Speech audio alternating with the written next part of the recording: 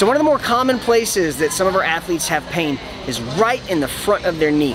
We may have seen videos or at competitions, kids walking around with straps around their knees, kids with KT tape on their knees, and those things are helpful in the moment, but they really don't fix the problem. So in this video, we're gonna show you how to do an assessment to see if this one common issue that most young athletes have is what's going on with you, and we're gonna show you how to do one thing that's gonna help to get rid of the pain in the front of your knee.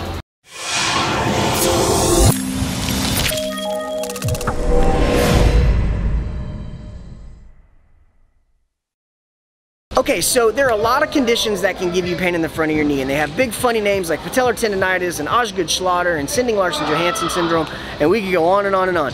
But what we're talking about is pain right at the front of the knee, just below the kneecap. So one of the more common issues that our young athletes have that creates pain in the front of the knee is that they are quad dominant. What that means is they use their quad muscles to do almost everything they do with very little help from our hamstrings and our glutes. And the way we can find this out is with a really simple squat test.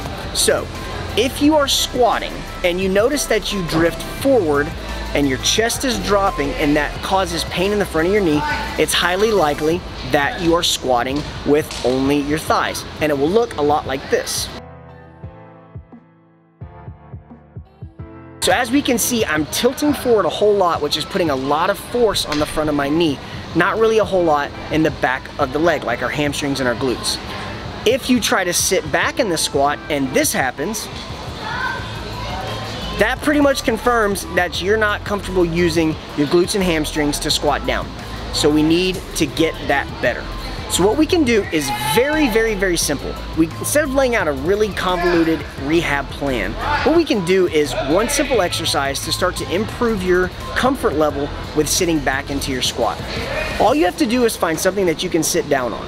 And the reason for that is most people, when they sit back, will keep their body upright more and will be comfortable sitting back because there's something back there that's gonna catch them. So when you go to sit down, it looks like this.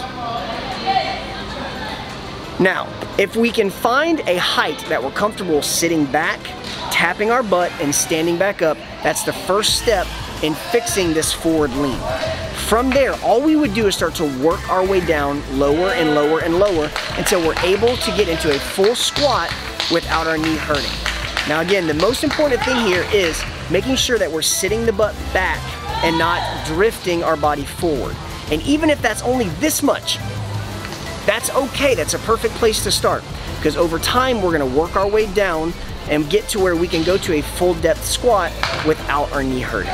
Hey guys, I hope this quick tip was helpful for you. I know a lot of people have knee pain. That's actually what I dealt with for almost my entire cheer career. Really made things not fun at times. So I'm very passionate about knee pain. Try this one exercise and see if it helps. And if it does, let me know in the comments below. I know it seems simple, but sometimes the best fix is not always the most challenging one. It can be really easy as well. If you are looking for more videos on knee pain, click on the link above. We have a handful more there that could help you out. And if you haven't already subscribed to our channel, click our logo. Should look kind of like this, and it'll be right about there. Click that, subscribe, and hit the bell for notifications. And we'll catch you on the next video.